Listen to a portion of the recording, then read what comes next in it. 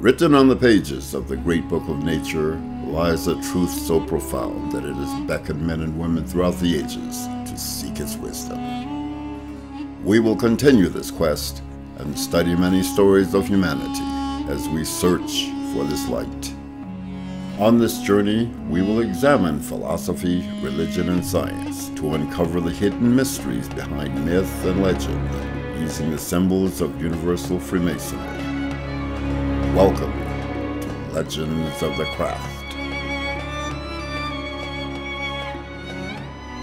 Welcome back to Legends of the Craft. I'm here with my co-host, Brother Axel Safari, and with my lovely wife, Brother Katie Crumcia. And today's subject is the hero's journey and its relation to the legends of Freemasonry.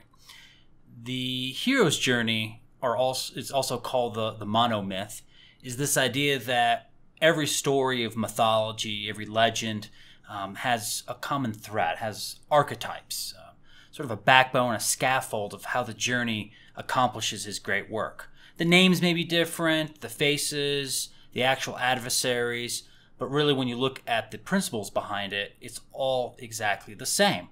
And this is a great way of looking at Freemasonry because I believe that it completely follows the hero's journey before that name was ever given to it. So Brother Axel, why don't you start us off with talking a little bit about the background, the history of this before we get right into the hero's journey. So the hero's journey, or the monomyth, like you said, it comes mostly from Joseph Campbell's work. That's where people have probably heard about it, either in the book The Hero with a Thousand Faces, which was written by Joseph Campbell in 1949.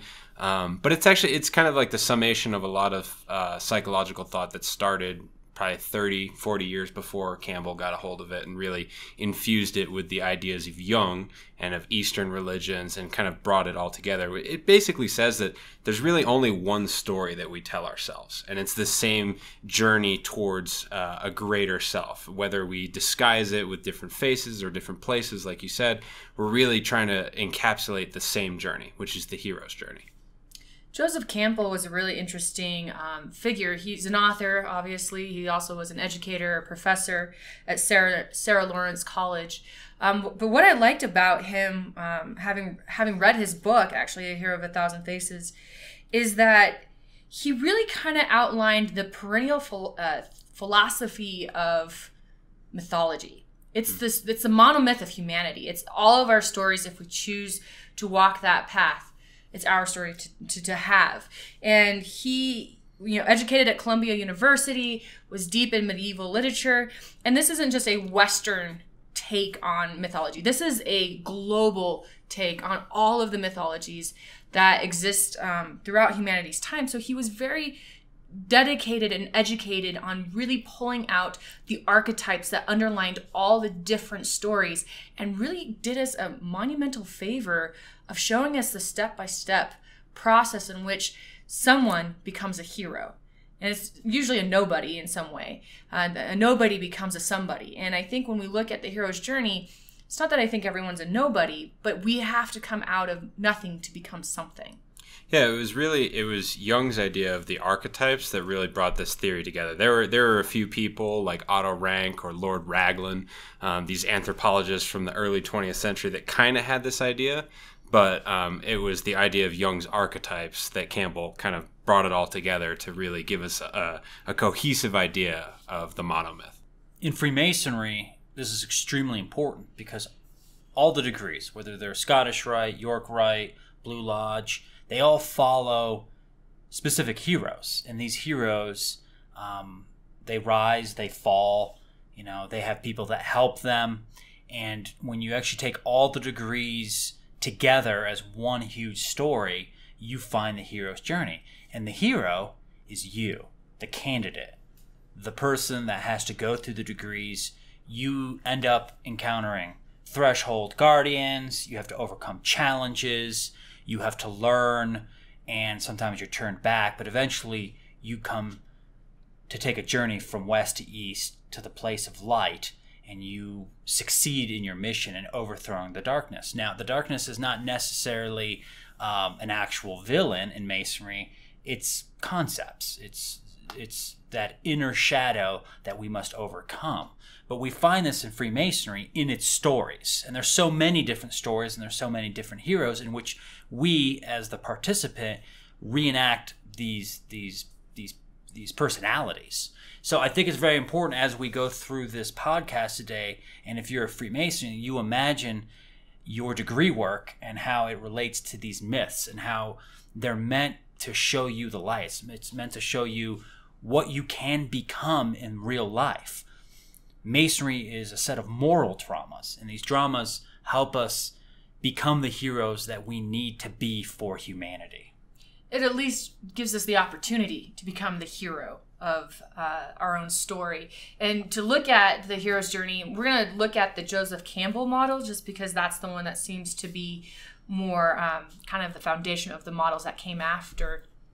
Brother Axel, why don't you talk a little bit about the models before we look at the different sections of the hero's journey? So after Campbell kind of introduced his 17-part monomyth, a lot of people have adapted it, improved it, delved deeper into certain sections, gotten rid of things, added certain things. So you have famous examples like David Adams Leeming, Phil Cousineau, who was actually a student of Joseph Campbell, Christopher Vogler, a more recent addition. But it's basically, it's funny that all the interpretations of the monomyth really are also kind of mono-interpretations of the monomyth. There's only so much you can talk about, but people divide it in different ways. But today we're going to focus on Joseph Campbell's model, which is divided into 3 portions. The first portion is the departure. So it's the call to adventure, the refusal of the call, supernatural aid, the crossing of the first threshold, and the belly of the whale.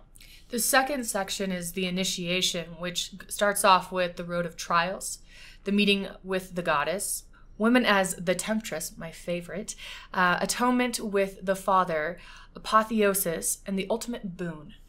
And the third part is called the return, and that's the refusal of the return, the magic flight, rescue from without, the crossing of the return threshold, master of 2 worlds, and finally, freedom to live.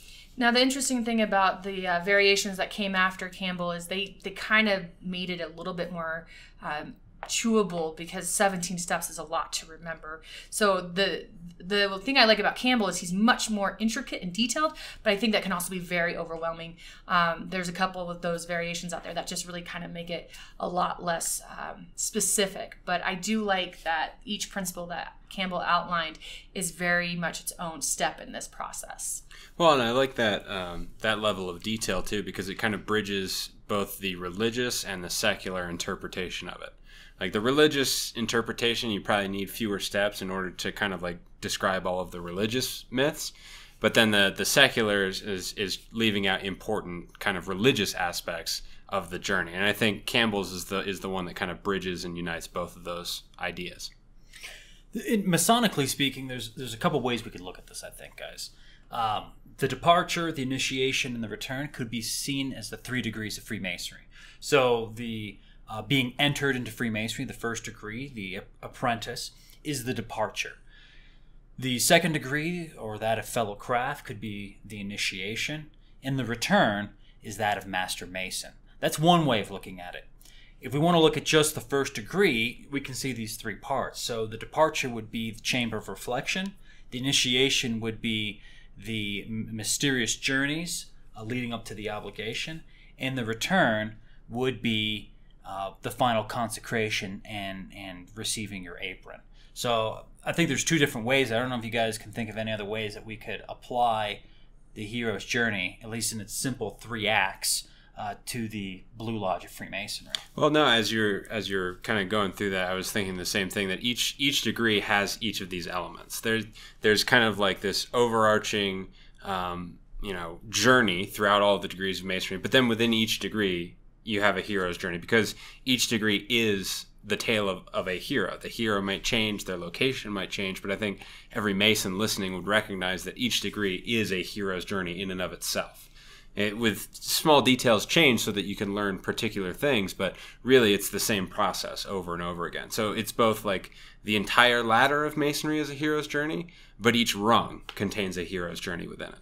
So in the first part, the first section, the departure, the call to adventure, I particularly resonate with this one, especially as a Freemason, because the call to adventure, I always think of this question, where were you first prepared in your heart? Or first prepared to be a Freemason, and it's in your heart. And to me, that's the call to adventure. And it's sometimes very subtle in people. Sometimes they don't realize the seed is there. And then it starts to pull at them and they find a longing out of it that something needs to change, something is pulling them elsewhere. And some people have a very rapid experience. And I can't say mine was rapid. Mine was more of a subtle, slow pull and departing me from my path that I thought I was going to go on growing up. So this departure, this call to adventure is extremely important, because why would you walk off the path to do something that a lot of people would call foolish? You know, like, why would you go do that? Well, because there's something that you feel called to do. So that's the very first and most important step. Well, and in Freemasonry, you know, one of the first questions on the catechism or exam is, where were you first prepared? And the answer is, in my heart. So I think the call to adventure is the same thing in Masonry when we say that the journey begins in our heart. I think every Freemason has experienced this.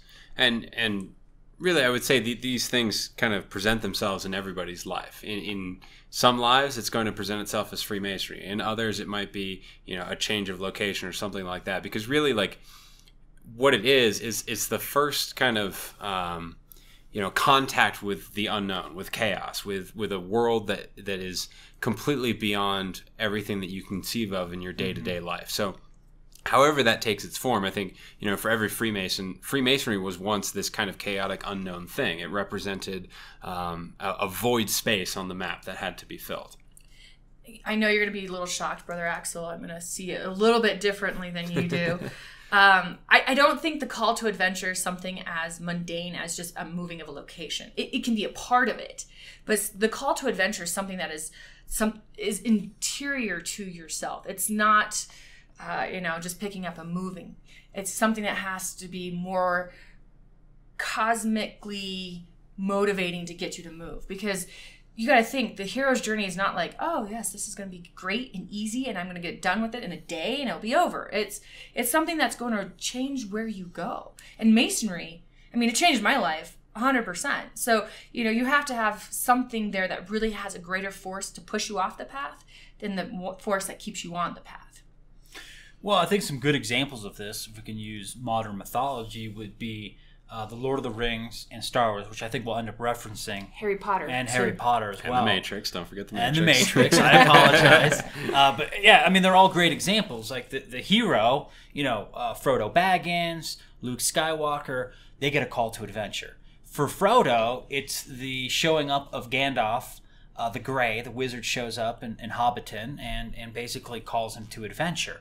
And for Luke Skywalker, it's R2-D2 and 3PO showing up with a message from Princess Leia calling him to an adventure. And I think in The Matrix, it's follow the white rabbit. Yeah. The white and Harry rabbit. Potter, he literally receives a summons. So I think it's not that hard to conceive of this in our own life. I think there's these periods where, you know, it could be like getting the opportunity to take a job in China, or, you know, you meet somebody and they're like, let's go off to Europe for 3 months. I mean, it can be that simple, but it's something that drastically changes your life. And I think leading into the second point here, it gives you a moment of pause, like, should I do this? Because it's going to change everything. Mm-hmm. Well, and I think it always comes in the form of a relatively minor change in one's day-to-day life, the implications of which can't be seen by the protagonist in the story, which is why I think the second stage happens, the refusal of the call. I think if the great things that would happen to the hero were apparent at the very beginning, then they wouldn't have to refuse the call. But every hero refuses their kind of higher calling at first, because there's still this weight from the old world, this weight of comfort and of the known that's kind of clinging on to the feet of the hero, preventing them from moving forward. So something more drastic has to happen in order to get them to actually move forward. Like when, like in The Matrix, for example, when Neo's first trying to escape from the agents, he can't take that final leap.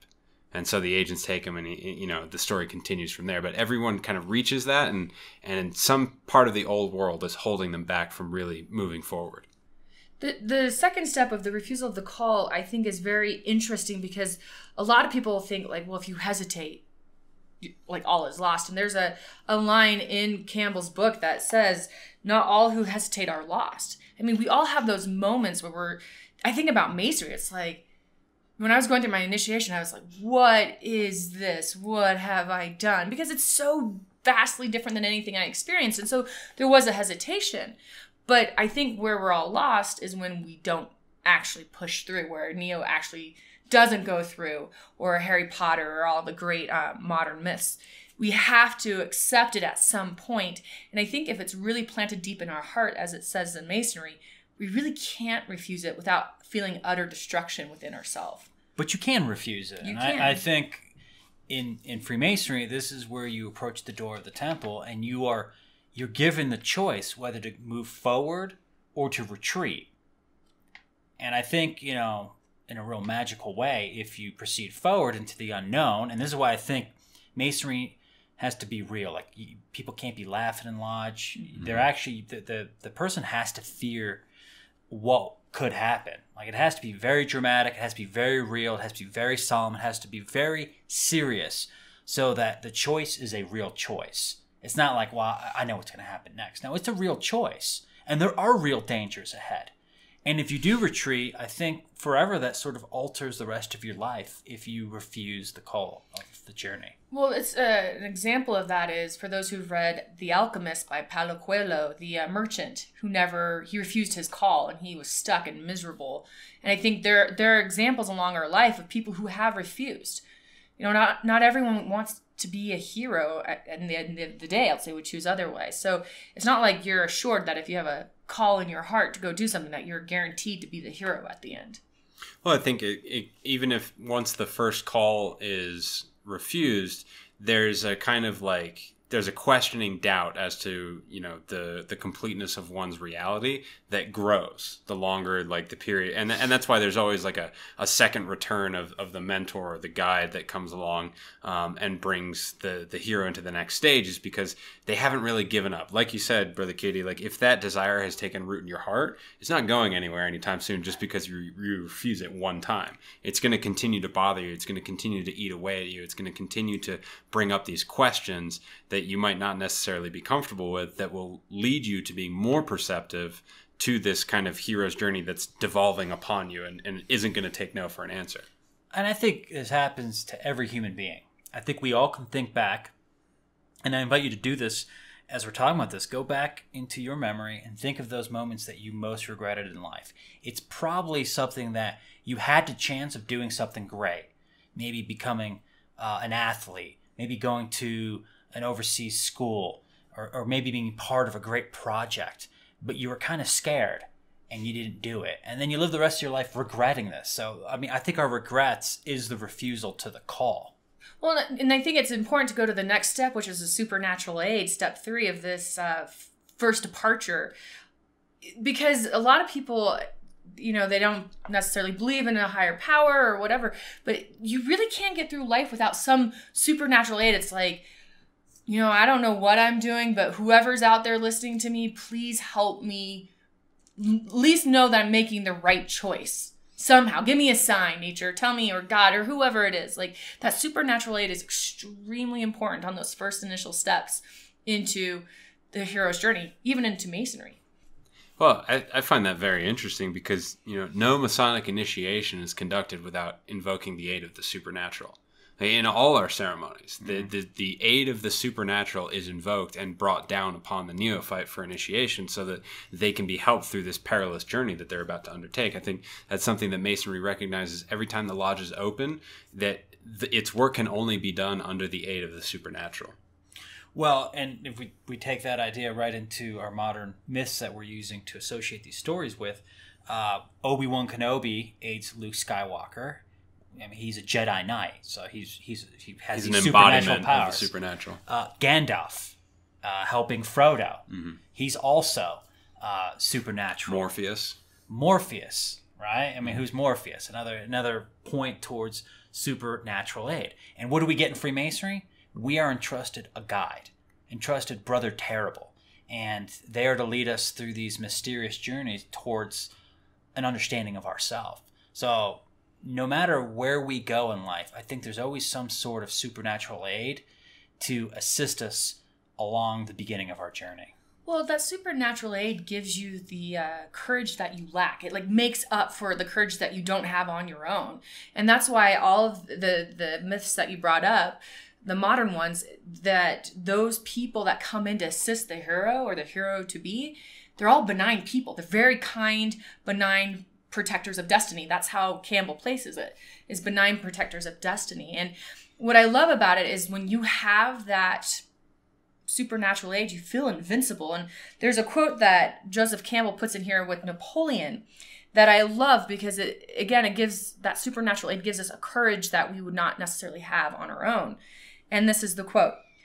"I feel myself," said Napoleon at the opening of his Russian campaign, "driven towards an end that I do not know. As soon as I shall have reached it, as soon as I shall become unnecessary, an atom will suffice to shatter me. Till then, not all the forces of mankind can do anything against me."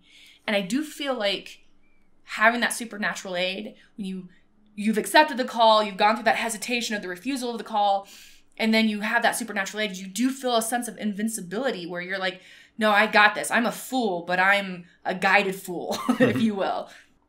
Well, in the fourth stage, the crossing of the first threshold is where that fool really encounters the unknown.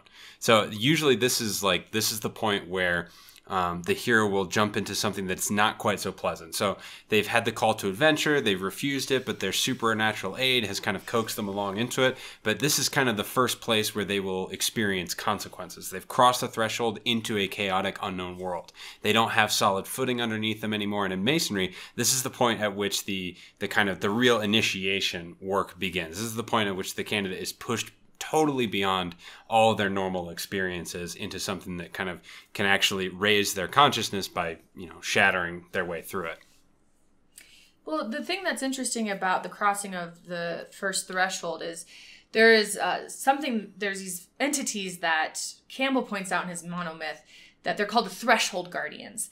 And there's 4 in each direction, or 1 in each direction, so 4 there, and then 1 threshold guardian up and 1 threshold guardian down. And when I think of this in regards to a Masonic context, I think of the 4 elementals. So the 4 threshold guardians that guard the elementals as you proceed through the mysterious journeys, as well as the guardians. You have the guardians that guard before you walk in. So you are constantly having to prove yourself. Coming out of the chamber of reflection, then you get to the door, and then you have to prove yourself with the guardian and the inner door, and then you have the 4 elementals. So the threshold guardians are real. These are our first trials and tribulations. Well, if we look at the magic flute, I forgot the name of the hero and the hero. I want to say Tanino. Well, whatever their names are, the main heroes. They actually have to overcome 4 elements, and that's what allows them to be initiated into the Temple of Truth. So, that's a very direct way of looking at it. Or we can look at, we can look back to our modern myths again, and what happens to Luke Skywalker? He refused the call to the journey, then he goes back to Uncle Owen's and Aunt Beru's place where he lives, and Darth Vader's already killed them. He's now committed, right? Mm-hmm. And then he has to overcome certain obstacles to get off the planet, right? Yeah. And those are the threshold guardians. Well, it's interesting because Tatooine is all earth. It's all desert. It begins with the earth. Yeah, which is a really interesting way of looking at it. And if you tie threshold guardians into who you are as an individual, it's like, what things do you have to overcome inwardly in order to be able to move forward? Because to me, if you look at the mythology of Masonry, they're just external examples of what you have to do internally. Like, you can't fight guardians outwardly without fighting the enemy within and be successful. Well, and I think too that there's something in it that recognizes that there's no progress that can be made if you think you have a way back. Like, you're not really committed until there's no way back to the old world. And so your bridges have been burned behind exactly. you. Your bridges get burned behind you, so there's no way but forward. And in Masonry, there are several opportunities for the Neophyte to retreat. But once those opportunities are exhausted and they've expressed a will to continue, then there's no more opportunities. You know, you're not checked in with periodically. You're like, hey, is everything okay? Like once you cross that threshold, you're going all the way to the end. Whether you like it or not, like you're going to go to the end. I think if we look at the 4 elements, once your bridge has been burned, and we use the 4 elements as the threshold guardians as archetypes, usually begins with earth. Well, earth, I think, would be you have to overcome your own physical passions.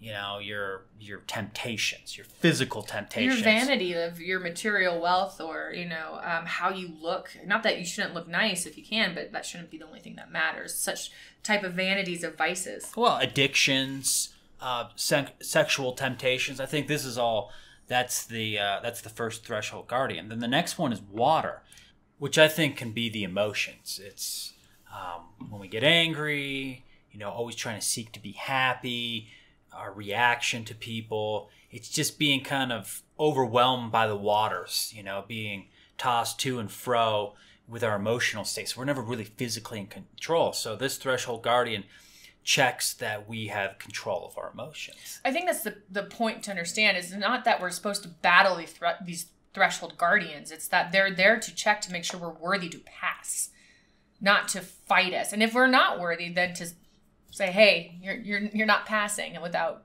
extreme difficulty. Then comes the threshold guardian known as air, and I think this is our mind. So this is where we trick ourselves. Maybe we're too good, or we're not good enough. This is where we get lost in our own thoughts, where probably we're over analyzing everything. We think everybody's looking at us, everybody's talking behind our backs, and we create these entire stories in our head of things that are happening that we're very upset about, these narratives, but they're not true. It's just these are mental ghosts. Constructs. Yeah, they're constructs to overcome. And then finally, I think the 4th threshold guardian is fire. And this I think is a harder one to dissect a little bit, but I think this is that we're not so overzealous, that we're not fanatics, that we don't burn ourselves out. So like a vigor? Well, it's self-righteousness, you know? I think it's also, it's the spiritual test. It's really testing whether or not you want to get beyond yourself. It's that final gateway into something higher than the individual, or something higher than the individual consciousness is the gate of fire. It's burning away those last, personal vestiges of the self that stand in the way of something higher. I'm not saying that the self is necessarily evil, or that the ego needs to be killed, or anything like that, but that it's the last kind of attachments to oneself and one's self-involvement that have to be burned away. That's probably the most painful trial to undergo. So I have a question before we get to the final step of the departure. My question is, so we went through the 4 elementals and how they relate to the human being. What do you guys think the guardians represent of the up and down in Campbell's monomyth, and how I've put it as the inner and outer guard? What would you say those threshold guardians are trying to do? And I don't know if you want to look at it more of a Masonic perspective or the Campbell perspective of guardians of up and down. Well, I think whether from a monomyth perspective or a Masonic perspective, I think the threshold guardians serve to orient the hero to the new world. They're the new cardinal directions that they have to navigate by, because these trials, especially Masonically speaking, are going to form the kind of foundation of the terrain that you're now on. Whether it's confronting the bodily vices or giving up the emotions, these are things that are going to orient you in what you do from now on. So I think they serve, especially with the up and down elements added, I think they serve to orient you in the new world that you have to explore and become a master of. Well, and I think the up and down could refer to, as simple as that, alchemically, when you look at the 4 elements, they're literally triangles that point up and down, so they're ones that point us to the sky and others that point us to the ground. And I think you have to balance both of those before you can really overcome and get to the next stage, the last stage of the departure, which is the belly of the whale. Brother Cadis, why don't you tell us a little bit about this belly of the whale? It's kind of a weird name. One last thing I want to say before we get to the next step is that it's interesting that there's 6 guardians. And if you look at a ashlar, it's 6-sided. And we're constantly trying to work on our rough ashlar. So we're constantly having to go up against these threshold guardians all the time. It's not like you can just prove it once and you're like, oh, I'm done. Thank you. And you move on. No, you're constantly working on a different face depending on where you are in your life. And I think that's continual labor that people oftentimes might overlook. So the next step in the final part of this section is the belly of the whale. And this one's weird because it's a weird name. It makes me think of Jonah and the whale, just because of the association, I suppose. But really what this is representing in Campbell's monomyth is a disappearance into the darkness. Like you're disappearing into the unknown. Like you are literally engulfed and have no way of getting out, and you don't know where you are. I think this represents the part of the hero's journey when they're finally kind of on their own. They've been pulled out of their normal world, but they're still kind of clinging to the mentor, from the third stage. There is some kind of like anchoring element to this, that they have somebody that they can rely on. I think this is the first point in a hero's journey when they have nothing. That there's a point in every Masonic initiation that every Mason listening to this will be familiar with where you can only move forward on your own. Right? And it's that point at which you have to take what limited knowledge you have of this new world up to this point and kind of mix it with your own intuition to actually, cross the bridge that you can't even see to walk over. To look at it in a parallel well, because, the beauty about Masonic symbolism is there's not one way to look at it. All the previous stages we discussed may be something that occurs before you even get to the lodge. Mm-hmm. It's wanting to become a Mason. It's overcoming the interviews. It's sorting out your desire to move forward and finally knocking on the door of the temple. And the belly of the beast is the chamber of reflection. It's not belly of the beast. Oh, sorry, belly of the beast. It's the same thing. Belly of the beast. Belly of the whale. I like belly of the beast. But this is where you go into the chamber. It's a cave. What is the belly? The belly is a dark place. It's a cave. This is, if you think of Star Wars, this is The Empire Strikes Back, where, on Hoth, they're in a cave underground, or they go into an actual asteroid where it's like I think it's some sort of like worm creature in an asteroid. It's like a space. It's the belly of the space whale. Exactly. Yeah, it's a space whale. Exactly. He literally took that from there. So I think again, there's not one way of looking at this, but we could slow this down where we haven't even gotten to the chamber of reflection, or this is like you said, this part where you're on your own. And, there's no one to help you, and you're isolated by yourself. But the positive part of this is that it's also the lowest point at which, it's from here that the hero begins to work back towards this kind of higher state of being. A third interpretation to that is that the belly of the whale is the temple itself. I like that too. So going in and experiencing this thing that you, like, as Brother Axel, I believe it was you, were saying that you have a lot of times to say, yeah, I'm good. I'm not going to do this anymore. And then there's a point where it's like, you've committed and you're going to go forward. And that's really the disappearing into the unknown, because there's no way to come back. Because even if you try to come back, you'll come back completely changed. You're not going to come back the way you entered. So there's that disappearance into the temple. So that's maybe a third interpretation. So we're done with the departure, which is Act 1 of the hero's journey. And now we enter Act 2, which is initiation. And the first part of initiation is the road of trials. And I think we could easily associate this in the second degree with those stages that you kind of have to move through in which you learn to become an actual Mason. Like the initiation is just to get you into the door of the temple, but really it's in the second degree, which I think people spend way too little time in, frankly, where you really learn the craft of Masonry. This is really where you unravel the 7 liberal arts. This is where you become a Mason. This is you have to put in all your work here.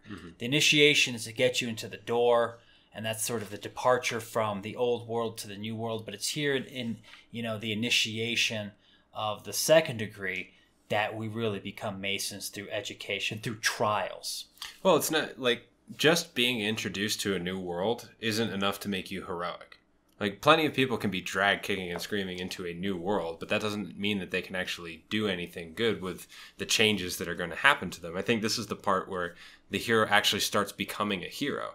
And that does, like in the second degree, that requires like getting some skills, like figuring out how to move around in this new world, figuring out how to actually accomplish the things that would have seemed impossible to you before. Just in the same way as like in the second degree, like you are being educated in the ways of being a Mason. You're not really a Mason yet. This is your training stage, and it's the same in all of these mythological stories. There has to be a period of education and instruction that the hero goes under so that they can become a competent hero later in the story when they're actually needed. Well, and the thing that's interesting about this that Campbell ties to the road of trials, that first step into initiation, he calls this place a dream landscape of curiously fluid, ambiguous forms. And it's here where we have to purify our senses so we can learn how to fight these trials that are coming in great succession. And I think, Brother Matthias, you're very right. A lot of people do not spend enough time in the Fellowcraft degree because they're so anxious to become a Master Mason. But as I've always said, if you want to learn how to be a great Master Mason, you have to learn how to be a Fellowcraft first. And that's because you're equipped with so many different tools, not just logic and rhetoric and looking at how number moves through space and time. It's also learning about the mysteries of the universe and how you fit into the grand mythology as a part and person of it all. So it's a dreamscape. And when I think of Masonry, that was probably the best way that I could picture when I first got initiated. It's like, this place is outside of my understanding and time. These are very interesting, and it's very things like the tracing board, like you look at it, it's like just scattered. You're like, what does that even mean? It's not connected. That's what I'm looking for. It's not connected. It's not cognizant to me. It's very fluid. Well, Brother Katie, you really brought to mind this idea of the fellow craft and furthering this idea of you need to spend a lot of time there. Is that if you look at the ancient mystery schools, if we go to Crotona, to the school of Pythagoras, you spent 5 years in that school working and overcoming trials that were set forth by, the teachings of Pythagoras and acquiring mathematical knowledge. You spent 5 years, not 5 months, not a weekend in a stadium where you pay a bunch of dues and get all these degrees quickly like the Mailcraft Masons doing. No, you spent 5 years because this is something that's real. And I think, in movies they go by quickly, but, really if we were to flush out a lot of these movies or these stories, in the story, they're taking years. We're watching them in 3 hours, but, I know the story of the Lord of the Rings takes place over 13 months. Yeah. Well, I think Brother Katie made an interesting point, too, that this is also the stage at which you acquire a new mythology. You acquire a new context to your being. Like, this is where, Neo learns about the war with the machines and what happened to humanity afterwards. A new paradigm. Harry Potter starts to learn about his parents and their part in the magical war with Voldemort. Like, you start to kind of, like, recontextualize yourself. And I think that's the same thing that happens in Masonry in the second degree, is that you begin to contextualize yourself within the story of Masonry. You knit yourself into the new world. And you kind of, like, you get a new understanding of how it is that you became to be the person that you are within this new world. Well, and that ties really nice into the next step of this initiation is the meeting with the goddess. And I think this is very convoluted up front because you're like, oh, what does that mean? Meeting with the goddess. The goddess in mythology for Campbell represented what was the totality of what could be known. So the goddess represented what could be known. And the neophyte or the Mason or the hero was the one who came to know what she had to teach. So this was it's not the alchemical marriage, but there's a part of blending where there's that submission and saying, I'm not that great of, in the grand scheme of things. I'm just one person. I just want to know. My glass is half filled.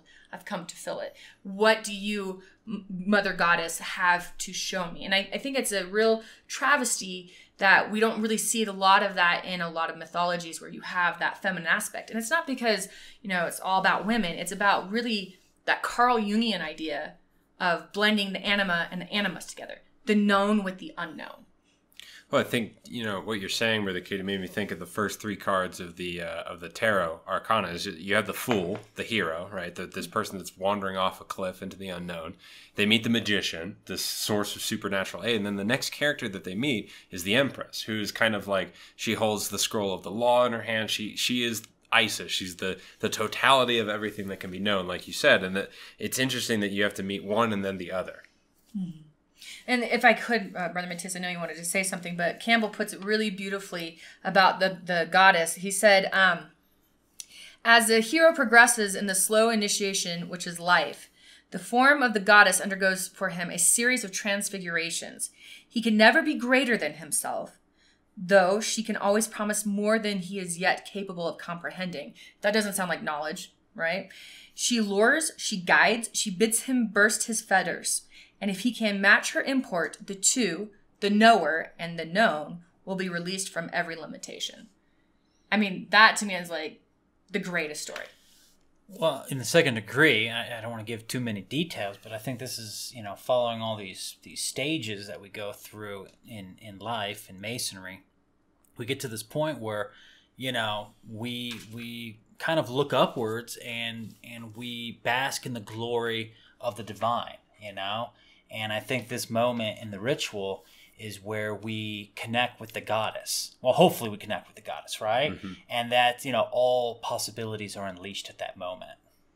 Well, and when you look at this interaction of the goddess and the hero, this represents how the hero, once it's figured it out, how he's accepted that feminine knowledge of the totality of anything that can be known, is the mastery of life, which I don't know anyone who's mastered life, but that's why I think going, again, back to that point, like spending time in the fellow craft degree is so important because you're learning the tools to learn more information. You're not going to become necessarily reliant on other people's authority to tell you what to believe, that you can actually look at knowledge and letter and half it with knowledge and see where it takes you, and you become a master of your own destiny by having that interaction with the goddess. Well, in the French Rite, this is the point where you find the letter G. This is where you find geometry, gravity, gnosis, and God. The letter G, I think, is the goddess. And you know what? It's the same. It starts with the same letter, right? Mm-hmm. G for goddess. So I think it's very interesting that that correlates almost perfectly. Maybe a coincidence? Probably not. Well, and you can think of it too as the neophyte in the fellow craft degree is the knower, mm-hmm. and the goddess is life. So how do you get to know life? You have to be a craftsman in mm-hmm. that to really truly embrace what it means. Well, and in kind of the monomyth interpretation of it too, like the hero has to live two lives. So this is the point at which you have to catch up to a new life that you haven't been living. Just like in the second degree, we're describing an educational period in life. So it's like it's condensing, the first part of a second life so that you can get caught up to where you need to be. Now this leads to the second, or what is this, the seventh step we're on? It's the third of the second act. The third of the second act. So this is woman as temptress. So this is the point at which the hero encounters temptation for the first time, after having just met with truth, having encountered truth. So now the hero is starting to feel sure of themselves, that they have acquired some secret knowledge, and now that knowledge is going to be put to the test, whether or not they can continue on towards their higher calling, towards this kind of like decisive moment in their lives where they have to be victorious for themselves and for others. This is the first obstacle in that path. Now, it's woman as the temptress. That doesn't mean that women are bad and that they're always tempting men away from their higher calling. That's not what's meant by this. Woman as temptress is more of a symbol of earth and of life being a temptation to the hero who must sacrifice things in order to get to this higher place that they don't really even understand yet. So the temptations of life are to live comfortably, are to, kind of be content with the knowledge that one has and to not put oneself through any more pain. But that's exactly what has to be surmounted if a person is going to become a hero. Well, and I think it's really important because there's still some people I know who are stuck that are like, oh, women are always evil. No, we're just delicious. And that makes us very tempting, and it's okay. It's like when we look at women as a temptress, we're looking at how life can be seductive, and how if you look in alchemy, you have that fourth stage where, it's kind of dubbed the peacock stage because you tend to think you have it all. You have the philosopher's stone and you're done on your grand search. You are the hero. You're the master of life. And that's when the goddess transforms into the temptress. And it's not something ugly or banal. It's just that we have to be careful that if we're not constantly working on those threshold guardians, we're going to slip back in to the profane soup. And we're not going to be on our path anymore. So it's really an interesting analogy to what, or it's probably a metaphor. It's an interesting metaphor to what really tempts us. Are you in love with your mind? Are you in love with your knowledge, your self-righteousness? I mean, what are the things that tempt us so much that would make us think that we've made it and not have us progress forward?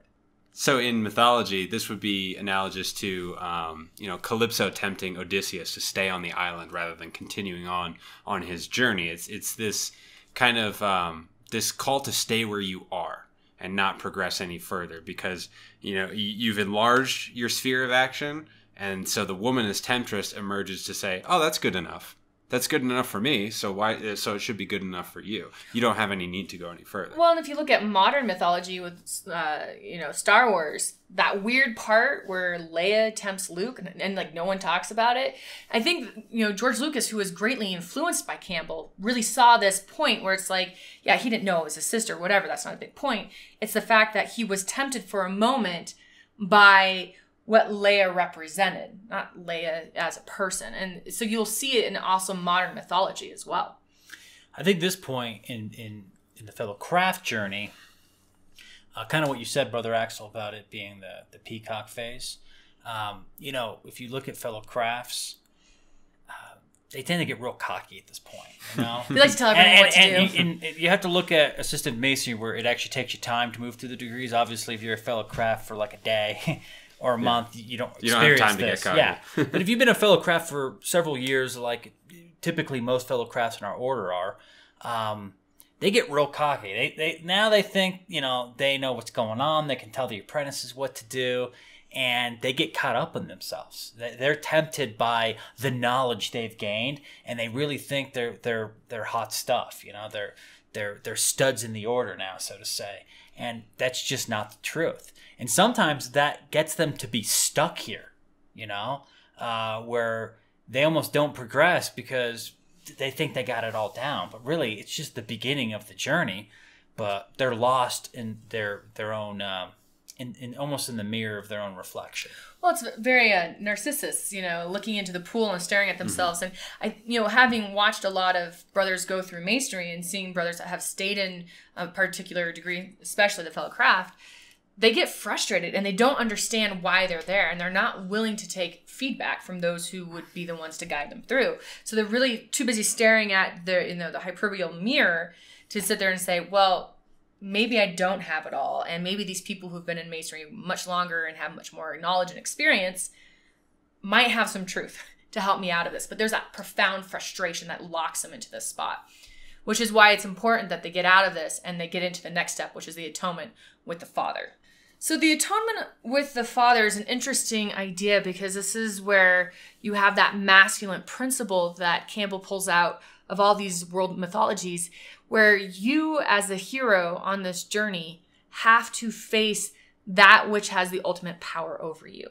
And most of the time, the hero sees the Father as an ogre, but the Father in that ogre state is really the reflection of the hero's ego, which is usually what pins people down. And you have to think about the idea, if the Father represents the hero's ego, what does that mean to have the atonement with the Father? And where do we see that in Masonry, where you really have to confront your ego? I think this is the middle chamber. I think this is the winding staircase. I mean, you got to climb a ladder, which is winding, so you really don't know what's around the corner, but you must climb. Mm-hmm. And what you're climbing to is to face yourself at the end. So I think this atonement with the Father or the abyss is this moving into the unknown through the winding staircase. Mm-hmm.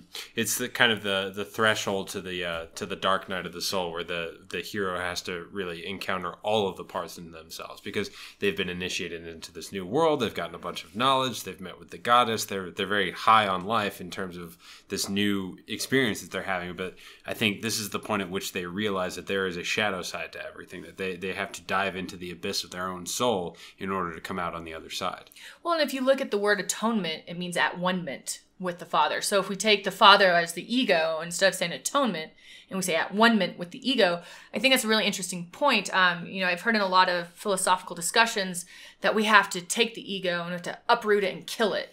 And that's not really being at one with that authority figure in your life. You really need to look at it. I think Masonry helps you look at it, saying, what about your ego is important and what needs to be put into check? Be at one with it, but don't be a slave to it. Well, I mean, why do you climb the winding staircase? Because you're going to receive your wages, but your wages is based on what you've learned and what you've done. So in a sense, like when you get to the top of the winding staircase, what you're doing is confronting your own work. And in a sense, you're confronting yourself. And the Father can be the divinity within you. So you're really going to see, do you deserve everything that you've done? Do you think that's Luke on Dagobah when he looks into the mirror and sees himself?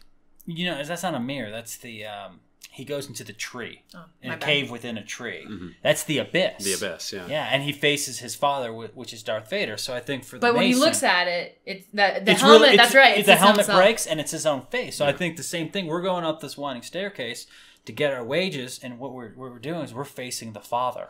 Well, in most mythology, this is really the point at which you find out that the evil character of the story is in fact some way related to or created the hero. In the case, it's, you know, Luke finds out that Darth Vader is his father, or Neo. Actually, to your point, Brother Matthias, Neo goes into a middle chamber and meets the architect of the Matrix, who is his father, right? Who is his creator, and they kind of, this is the point at which the hero realizes that everything he's fighting against also exists within himself, and that really to win the battle, he has to first fight the battle in his own heart before he can bring victory for all of the other people that he represents. Well, and the other thing too, if you look at it, is that when you have that atonement with the Father, you're really looking at trying to level off your perspective of that.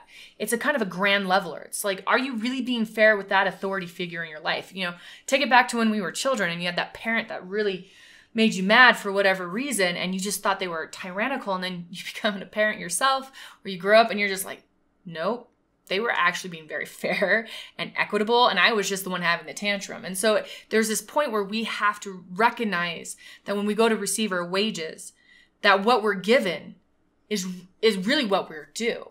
And the interesting thing about this too, just one final point on it, is that when you have an ego that is overfed, Campbell calls it improperly initiated. And what happens when you have something that's improperly initiated, it creates chaos. And it makes me think of those individuals that enter the ancient mysteries and the mystery schools and Masonry, and they weren't ready. And what happened to them? They weren't ready for that confrontation, that experience with the goddess, the temptress, and then the father as an ogre. They're overwhelmed. And what happens to them? They don't understand the wages they're given. They don't understand why they're given, and they fall apart. So it's a very interesting and precarious place if it's not done rightly. And if it is done rightly, it brings the hero to the next step of apotheosis. This basically means becoming God. I think in the original Greek it means something like becoming God, but it's the point at which, so having faced the shadow, integrated it, not conquered it or defeated it or banished it, but integrated it into their own personality, they now have both their own new powers that they've been gathering, plus the power of this shadow element that they've integrated within themselves, which does contain useful things to their personality. They're now ready to take on the real challenge. And it's interesting, like, you know, you kind of think that they've reached their own personal conclusion, like they've become who they were supposed to be, but really that's just preparation for their greater work. Just like in Masonry, like when you finish the second degree and you're ready to go to the third degree, like you've kind of become a more complete person. But that was really all in preparation for you to do something even greater in the aid of the collective that you now represent. It's interesting. I always ask people going to the third degree when they're examined, take their catechism. I always ask them, do you feel that you deserve and have earned the right to move forward? And, you know, sometimes they're like, absolutely. And I think that's the answer I'm looking for, frankly. Or sometimes they're like, no, I don't think I'm ready. Or I don't deserve it. And I'm like, well, then why are you taking this exam? Like, you have to have reached the stature of being fully a fellow craft, being fully empowered, and you're ready to move forward. If you don't think you're ready to move forward, why should I vote for you to move forward? Well, I've always found that to be interesting in the Masonic system, that you don't become the degree when you take the degree. Like when you take the second degree, you're not a fellow craft. It's only when you're ready to take the next degree that you should have really become the degree that you're leaving now. That's your real moment of initiation. Mm-hmm. It's like the real initiations lag behind a degree. Like you actually only become a fellow craft when you take the degree of Master Mason. If you're ready to take the degree. Exactly. Master Mason. So the next step, which is the final step of initiation, is the ultimate boon. And I think this is the third degree. This is that moment that every Mason's been waiting for, where they go through that final trial and final victory over the greatest foe that any Mason, any human being can face. And that person that goes through that, all their training in the first and second degree, all they've learned is to prepare them for that ultimate moment of being steadfast, of being resilient, of following in the footsteps of our Masonic ancestors. Really kind of like, what is the word for it? Consummating the entire Masonic education that they've received. Because, all of this education, it's like Masonry is not a self-help program.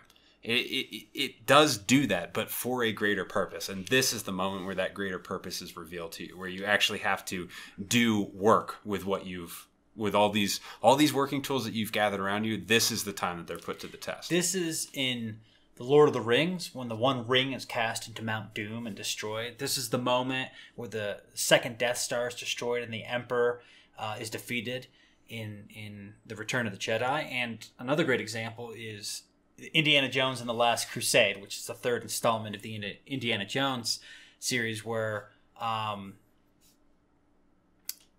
Indiana Jones gets the Holy Grail and drinks from it. So I guess he's going to live forever, right? So, I mean, this is the elixir of life. This is all the mythological summations of esoteric quests. This is the pinnacle of the hero's journey. It's not the end of the hero's journey, but this is where finally the Philosopher's Stone is found and the alchemist can continue on their journey. So Campbell goes into this in great detail in his book, but I think ultimately can be summed up is that this is your great reward. How hard you fought through the first 2 acts. Here's where it's at. Think of the hero's journey. It's 2 acts out of 3. You spend 2/3 of your time trying to get to this point. And this is, I wonder if this is what people would call enlightenment or nirvana, or I don't know, but it's definitely a place where your reward is given. This is what you were ultimately trying to get to begin with. Another good example, this is a little more obscure, but it's the never-ending story, which you won't get this in the movie, but if you've read the book, which is very, very good, better than the movie, and I love the movie, Sebastian has recreated Fantasia. He's given a name to the childlike Empress and reignited all of Fantasia. But that's not the end of the book. That's the end of the movie, but that's not the end of the book. That's the middle of the book. Yeah, and the next stage after this great victory is, and we're entering the third act here, is the return. And the first part of the return is the refusal of the return. So this is the point at which the hero is kind of like basking in his own glory. And doesn't want to commit to the rest of the story, really, because, like you said, like this is, he's just reached the pinnacle. Well, why go down from the highest peak back into the lowest valley from which he started? They want to enjoy a little bit of time on the highest peak, but that's not what the story demands, and that's not really what life demands of us. Whenever we, attain one victory, it's not so that we can sit there and remember it for the rest of our lives. It's so that we can go on and do something else, so that we can return back to the world from which we came. This is the point in a lot of stories where heroes remember that they had families and friends, and there was a whole other world that kind of depended. That was the reason. But they don't want to go back. Yeah, they're exactly. like, I don't want to be there. They're basking in their victory. Well, I think they're also tired. I mean, it's not just this oh, I'm so great and wonderful. It's like, man, I fought a hard fight. I'm tired. I want to stay here. This is the top of Jacob's ladder. Man, I don't want to go back down. But this is also the Bodhisattva vow. Yep. Which, Brother Axel, I know you love that one. So why don't you tell us a little bit about the Bodhisattva vow? Well, so the Bodhisattva vow is an idea in Buddhism that basically, when you reach the threshold of nirvana, you're offered 2 choices.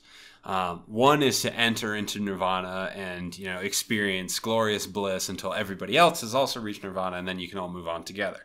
The second choice is to take the bodhisattva vow and to return back to the material plane and to assist in the evolution of all other forms of life until everybody can enter into nirvana. So you're given the chance to, enter this great waiting room, or to go back and experience pain and suffering and temptation and trial in order to work, for the furthering of the goal. But I think it's the final test.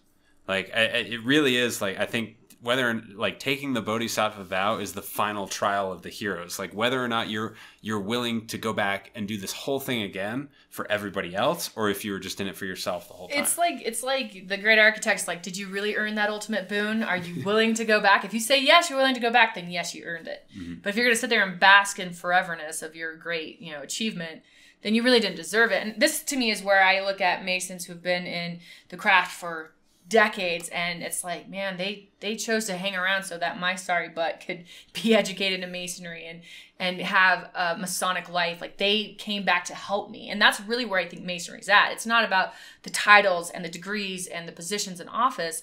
It's really about, once you get to the top of the ladder, metaphorically speaking, are you going to turn around and put your hand down so someone else can climb up next to you? Or are you going to put your foot on their head and not let them pass? That, to me, this is really where the Masonry takes place. Are you willing to help your younger brothers and be patient with them and come back into the profane world and really start where the education should begin? Or, and I agree with you guys, or it's where the hero is tired. Like, they've done this great work and they're like, look, I did what I had to do and I'm done. Like, this is, they go into retirement at this point, they don't want to go back to the ordinary world. They just kind of want to be left alone, And there's a good example, which is, after the ring is thrown in, Frodo is completely exhausted, but he's got to go back to Hobbiton, but he doesn't want to, Well, and it goes into the next part of the magic flight, which is the next step here in this final act, where once you say, yes, I'm going to take the bodhisattva vow, I'm going to do my Masonic duty, I'm going to come back and I'm going to be a part of the evolution of my brothers and sisters, now you have to leave with what you achieved, which people are going to chase after you. So the magic flight is where you have to escape with your reward, but you are going to delay people so they don't catch you. An example of this in a modern fairy tale would be Cinderella. She leaves her shoe behind. To delay people from finding her so she can run off with her reward of having the evening with the prince. And so you have this magic flight, which is now that descension down Jacob's ladder. So this brings us to the step of rescue from without, which might not always take the form of a rescue. It's the point at which the world kind of calls the attention of the hero again. It's the point where they decide they must return. Maybe they refuse the call to begin with and they spend a little bit more time in this kind of magical world and basking in their own victory. But this is the point at which the world decides that they need the hero. It kind of like moves them beyond their own self-direction and reasserts the necessity of duty in the hero's life. Well, I think in the raising ceremony of Master Mason, this is that point where the 15 fellows of the craft go on their important mission. This is not the hero, but this is the friends of the hero going out to perform a rescue, to seek him out, to do their deed, to come from without to within. Well, and I think this is also a very interesting point because Campbell says, society is jealous of those who remain away from it. And I always thought that was an interesting idea for the hero. Like, I don't think we can stay outside in this dreamscape and away from the profane world.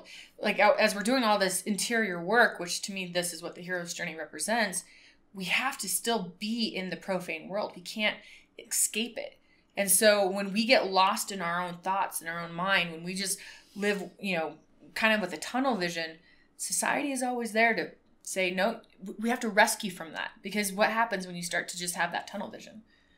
You start losing sight of everything else. This could also be the... Oh, sorry. No, go ahead. Well, I was going to say, this could also be the point in either a story or one's own life where the hero or yourself recognizes that you're not alone, that there is help, that there are other people that have undergone what you've just undergone, and that you have a friend that can come to your aid in your most trying times. So I think that this is the point at which the hero kind of joins a band of heroes and kind of furthers the story by adding themselves to the ranks of a greater movement. Like each step kind of opens up an exponentially greater layer of what the hero is undergoing throughout the journey. That leads us to the next point, which is the crossing of the return threshold. So, back in the first act, we had to cross a threshold, but now you're returning back to where you started, and so you have to kind of cross that threshold from the opposite side. This is a really important point, and I think this is really well illustrated in The Lord of the Rings. Particularly, it's not in the movie, but it's in the book, where after the one ring has been destroyed, the hobbits by themselves return back to Hobbiton and find that Sauron has conquered Hobbiton and enslaved all the hobbits. And so the hobbits, without Aragorn, without Legolas, and all their buddies, they then by themselves, with everything they've learned on their 13-month journey, have to defeat Sauron. And they do that, and they restore victory to Hobbiton. They restore it from a place of slavery into a beautiful place. It's green, and they're all drinking ale and smoking pipe weed and all that. But it's almost like everything they've learned, they have to do it now. But they don't get any aid. There's no mentors. They are the aid. They are the aid of the enslaved hobbits. They are the hero now becomes the supernatural aid of the regular world. They kind of they evolve into their next state of being, that they have to go back and help those that are going to come along on the same journey that they have just completed. They are now the mentor. And Campbell says in this section of the book, he says, the boon brought from the transcendent deep becomes quickly rationalized into nonentity, and the need becomes great for another hero to refresh the word. How teach again, however, what has been taught correctly and incorrectly, learned 1,000 times throughout the millennia of mankind's prudent folly? That is the ultimate difficulty for the hero. So it's this idea that this new hero coming back into the profane world has to refresh the word. He has to teach it correctly just for the people behind him to learn it incorrectly.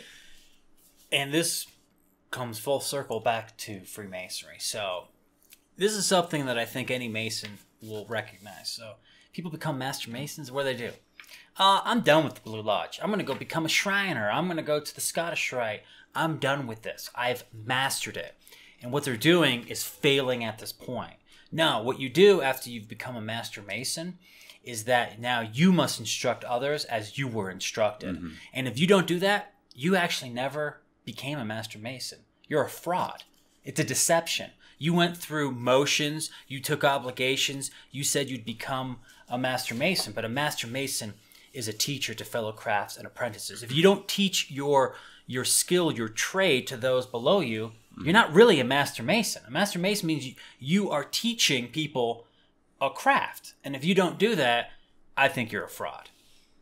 Well, the other thing, too, is that this part of the hero's journey, this dissension, ascension, descension, is that he has to bring together, he has to tie together that world he came from and the world he lives in now. Like Frodo Baggins had to tie together Hobbiton and that reality. Once, he's forever changed by throwing the ring into Mount Doom. And now he comes back to Hobbiton. He has to, he says, how do you put together your life that has changed so drastically? And I'm paraphrasing. He has to find a way to bring him into one reality. I think to put a life together of broken pieces. And that's the job of the Master Mason. That's the job of the hero, is to how do you bring what you know from the transcendent deep and bring it into the material where all people care about is their senses and their sensual pleasures. Well, and that's a great segue into this second to last step in Campbell's model, which is the Master of Two Worlds. This is the part where the hero learns to do just that, where they realize after all of these great victories, these great experiences, their losses that they've had, they now have to put all of this together.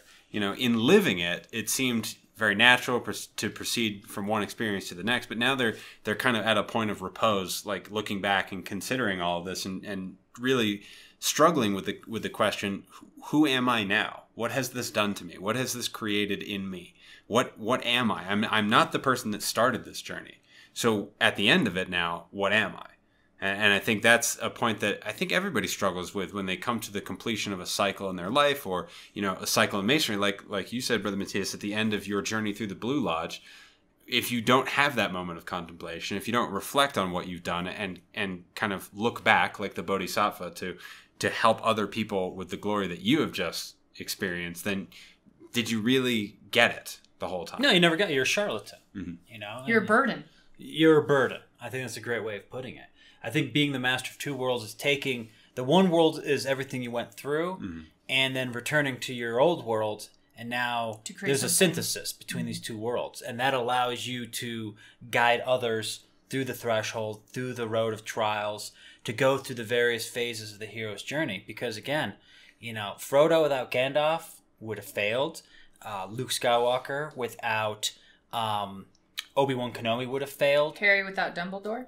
And Neo with Morpheus. They all would have failed. There has to be a mentor. And so if each of us doesn't become a mentor, then why did we even do this? Another bridge gets burned. Right? Well, and the other thing, too, there's 2 points I want to make to what was said, is that we don't get to choose what type of mentor we are. We aren't the great loving Gandalf that's like, you know, this wonderful human being. Sometimes we're the ogre. And it's not that we intentionally try to be that, but a brother may see us and say, man, they just represent everything I don't like for whatever reason. It's not that you're a horrible person. Mm-hmm. It's just that what they see in you is not it's what they need and maybe not what you are. And so when you come back as a master, you have to be willing to take on the role that brother needs you to be.